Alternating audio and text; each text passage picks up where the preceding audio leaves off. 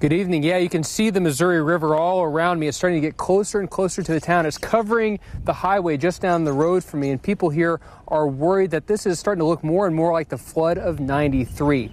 People remember that year very well. Back then, the river stood about 2 feet deep in City Hall. This year, they're trying to get out in front of the rising water. The National Guard is deployed here to help fill sandbags to protect homes and farms. People here are hoping the river will drop a little, but they know how bad it can get. We spoke to a farmer whose family lost thousands of acres in 1993. Back then, he had just graduated high school.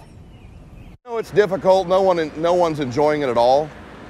It's quite a bit different from the '93 flood because the preparedness that we have now is a lot different than we had in '93.